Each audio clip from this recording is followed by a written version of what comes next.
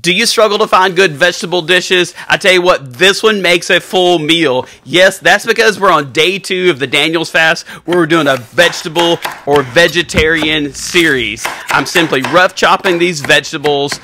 That's all I'm doing: the zucchini, the squash, the tomatoes, the bell pepper, the onion.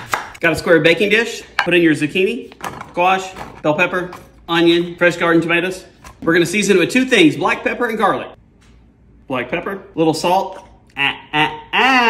Don't add salt because it'll disintegrate the vegetables. These vegetables have a high water content. After they're done cooking, we'll add salt.